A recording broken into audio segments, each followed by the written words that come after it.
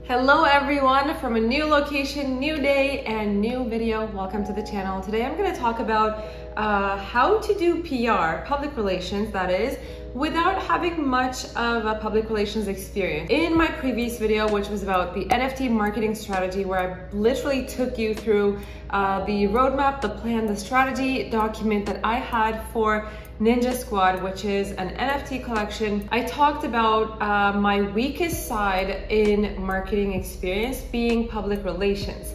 And so when I was thinking about other topics for videos for the channel, I thought about sharing something that I'm learning along the way, which is PR, right? So I decided to share with you my learning journey, what I'm implementing and practicing, and what has been successful so far and what has been less successful so far.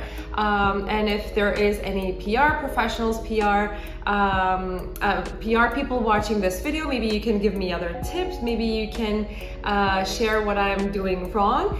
But for any of you who are trying to learn, this is going to be kind of my documentation of my journey. So without further ado, let's just get into what I've been doing so far. But I just wanted to call out once again, I guess, that I'm not a PR expert. So my experience really lies in inbound marketing, content strategy, marketing strategy in general. So I'm gonna share with you the top 3 things that I've done so far under the PR public relations category. This is something that I have actually had on my agenda for a while. It is called HARO, Help a Reporter Out. This is a website that you can subscribe to. I don't know if it's called subscribing. I mean, it's not a paid thing at all. You just sign up with your email, select the areas of interest that will align with your business, with what you want to be featured in. I get this digest feed in my inbox, which I'm going to show a couple of examples right now on the screen. And I look through the different needs that reporters or journalists have submitted to this website. So I look through those submissions, which are usually not more than 1 to 2 sentences. There is an email that I also see along with that request, and I see the name of the journalist, the reporter. So anyway, if there is something that overlaps with something that the expertise that we can provide for that media outlet or for that journalist, then those are the ones that I select from the list, and I decide to write an email and pitch what we can share as our expertise. I remember even subscribing to HARO in the past, but I've never actively used it. So this is the actual first time in my life that I'm actively using it. I'm actively going through those emails that I receive in my inbox every single day and pick out the ones that I think my team or myself can contribute effectively and with the right expertise. Okay, you are seeing an email on the screen right now that I have sent to a reporter just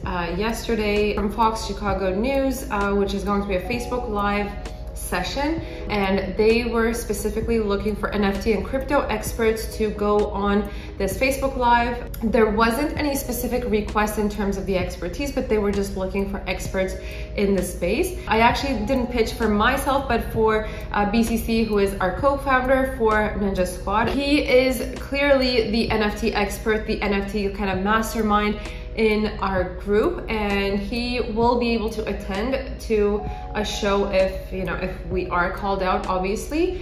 So I just wrote only a few sentences pitching who he is and whether or not he will be able to attend the show via Skype, which was also another note in the request. So this is my pitch. I don't know if we're gonna hear back from Andrea, but this is one of the main tactics that I have been chasing after in terms of our PR category. Number 2 is, outside of HARO, I have been identifying journalists or bloggers that are writing pieces, posts around the topics that we are interested in and that we can contribute to. I look for a couple of things before pitching or reaching out to them, such as whether or not they ever include quotes from guests, or whether they do interviews with guests, or if they have written about a topic, for example, that could potentially require a follow-up, or that could need another article to top it off, or something along those lines. So I really look for the right context and the right person. If our expertise is going to fit in with their style, with the format that they follow, etc. So that is the other thing that I've been doing, and then I get in contact again with a relatively brief and to the point message. You're again seeing another message on the screen, which has actually ended up being a success. So Andrei Sergenko, he is someone that I found to be writing on CoinMarketCap's library, which is called Alexandria. Anyway, so I read a couple of his articles. They really resonated well with me. I thought we could contribute to a potentially new article that he could write. I mean, I pitched something that I think could be relevant to his audience. So I wrote to him, you know, I recently read your article on CoinMarketCap, how to truly own your NFTs. I found it very helpful, and honestly, genuinely, I found it helpful. It's not just that, you know, exaggeration. So it brought another topic to mind, which is also very relevant and important these days as the market is getting more saturated with new projects, how to choose which NFT projects to invest into. If that would be interesting to you at all, I would love to provide some insights that we share within our community of NFT and crypto traders, Ninja Squad, and that have helped members become much more aware of how to review and pick projects to invest into. Hope you're having a great day, Elif. So this was my pitch, and it was well received, and we did end up contributing to that article with the same topic that I suggested. So it wasn't like an interview, it wasn't like a whole article that we wrote for them, but it was an article where we contributed with some quotes and some tips that we would share with our community. So this method, the second method, I mean, identifying journalists and reaching out to them in person through their Twitter accounts or through their emails. This has been a method that has so far proven to be successful for me. But as I said in the beginning, I think that the key thing here is to do your research really well and to bring a solid perspective and to have a very clear pitch of what you want to contribute or how you want to be featured. All right, and finally, the third one is identifying TV programs, podcasts, and YouTube shows that, again, I think our team, myself, someone from our team could be a good guest for that show. So there have been some cases where I reached out to a producer of a YouTube show which has a really big following, and they are, I mean, the audience is really exactly the target audience that we have as well. So there is a huge overlap,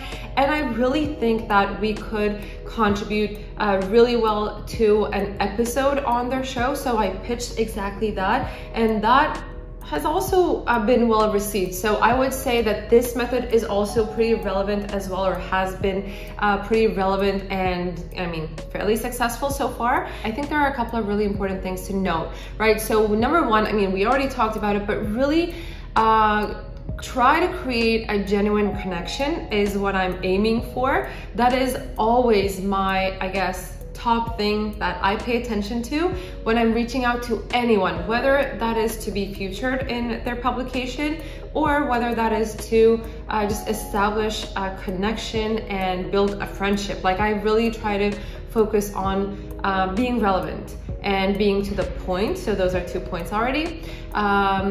Having a very clear pitch and a very clear but short message. The first message, I think it really needs to be clear and really to the point. So that's something I really pay attention to. Number 2 is the context, obviously. Number 3 is being genuine. Sorry, this sounds like a bit of a repetition. Number 4 is identifying the right people. This is very important. Like, to do your research really, really well is what I'm really being particular about. The research phase has been really extensive, so that I know that when I'm reaching out to these people, I know that we can really be of value to their show. To the final one, I think that I want to suggest that I've been doing and that has been a good thing that to implement is to find their contact information on the platforms where they are the most active, number 1, but also if they are, for example, if they have like 1 million people following them, they would probably not see their DMs on that platform. But if there is another platform that they are on where they have a smaller audience, usually that means that they are going to be receiving relatively less number of messages on that platform. But if they're still active on that platform anyways, that is where I go to reach out to them. So for a YouTube show that I reached out to, for example, I mean, just to top it off with a real example that has worked for me, the person that I wanted to reach out to, she probably receives a lot of emails, so email wasn't the right platform to reach out to her. Twitter, she has a much bigger following, and if I remember correctly, the DMs were actually not open, so I couldn't reach out to her on Twitter.